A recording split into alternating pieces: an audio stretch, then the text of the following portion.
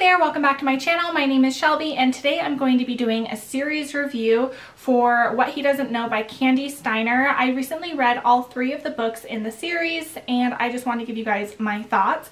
I will link them all down below and let me know if you guys have read them and what your guys' thoughts on them are. So originally Kandi Steiner's series was actually supposed to be a duet, and then everyone wanted an additional book, and so now there are 3. So the first one is called What He Doesn't Know, and this follows a married woman named Charlie. Her husband's name is Cameron, and currently their marriage is just not very happy. I think they've been married for 8 or 9 years, and they just don't have much of a sex life. They don't spend much time together. Cameron is always working, and Charlie feels emptiness inside. She just feels really sad. She is a teacher at a local private school in the town of Mount Lebanon where they live. And she comes back from winter break pretty upset from just how her life is going. And she is introduced to a new teacher, and his name is Reese.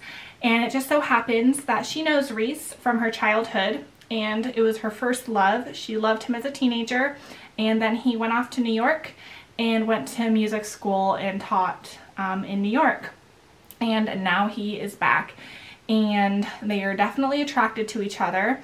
And Reese is a tortured soul. He did a lot of drugs and alcohol while he was in New York, but then something bad happened while he was there, and it kind of put his life in perspective, and so he decided to move back to his hometown and stop doing what he was doing over in New York, and took a teaching position in his hometown.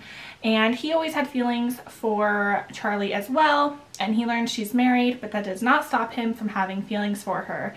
And Charlie can't help but have feelings for Reese, even though it is completely taboo.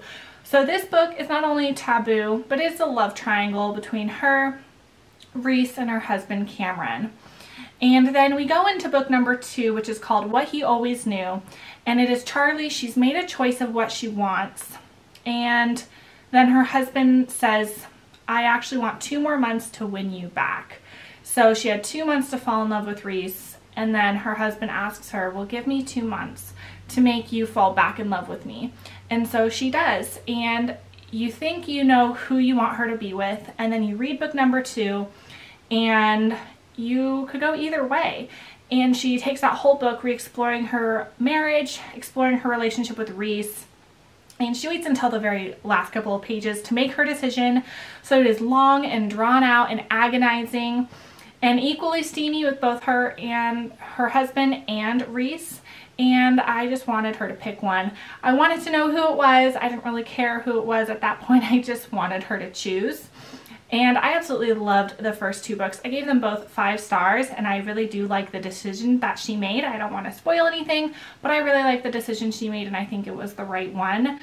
And then we're going into book number 3, which is called What He Never Knew. And this is about the man that Charlie didn't choose, because everyone really liked that guy after reading both books, and because we got to see good sides of both guys, and so they really wanted to see basically what happened to this person after Charlie denied him, and his second chance love story. And I will stop you here. If you haven't read the first 2 books, I'm going to give spoilers away. I want to talk about who the 3rd book is about, but if I talk about it previously, I don't want to give away the first 2 books. So here's your fair warning. You can exit now. So the 3rd book, like I said, is called What He Never Knew, and this follows Reese, because Charlie did not choose Reese. She ended up choosing her husband, and it's been about 2 years now, and Reese hasn't moved on. He's still madly in love with Charlie, and since he's so close to her family, she's still heavily ingrained in his life, and she's kind of not letting him move on, even though she made her choice. And so he's pretty miserable. And in comes his love interest. Her name is Sarah.